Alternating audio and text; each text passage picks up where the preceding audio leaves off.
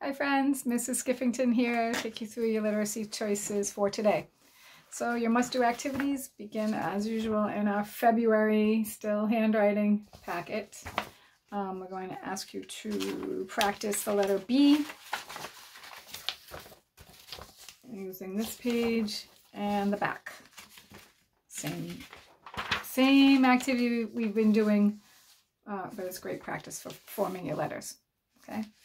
After that, we're going to move to our February literacy packet, and you're going to first do your cut, sort, and glue page for the sound Y. So the sound that Y makes is Y. Y. Okay, not W. Y for Y. And that's a yo-yo to help remind you of that sound. That's a good one because it has Y in it twice, yo-yo. So, you're going to put any of the pictures below here that begin with Y, and the ones that do not begin with Y, you can put here. And here are the pictures. We have yarn, house, this is a yak, zebra, yogurt, mitten. This is an egg, but it's pointing to the yolk, a robot, yawn, and a lemon. So cut these out and put the Y where it's here. Okay. And then the I am reading sight words page, which is this one. I really like this page because I like the little voices you get to do at the bottom. So what you're going to do here is you're going to write down 8 of your sight words.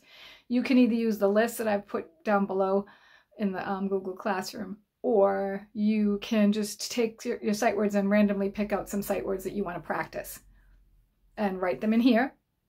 And then you're going to practice reading them using a teacher voice, a lion voice, a monkey voice, a rock star voice, a dog voice, and a grandpa voice.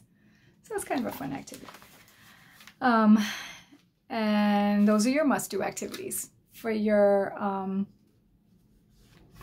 choice activities, the first one is this go page. Looks like this. There's some little insects. It says color an insect every time you read all of the sentences. So there's the word go.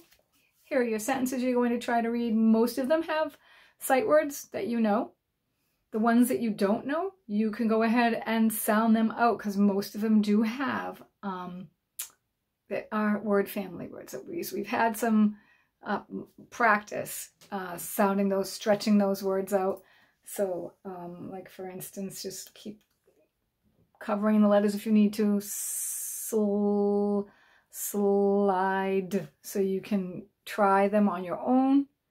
And then there's different animals. Rat, what is that? So try to stretch out your sounds. So that's every time you read all of the sentences, you color an insect. That's a choice activity. Another choice activity is practice reading your sight word cards. That's always going to be helpful. So go through those and practice them, practice reading them. And your last choice is to go ahead and use your Clever badge to log into Lexia and do a little bit of work on that. And that's it. That's all for today's choices for literacy. See you soon.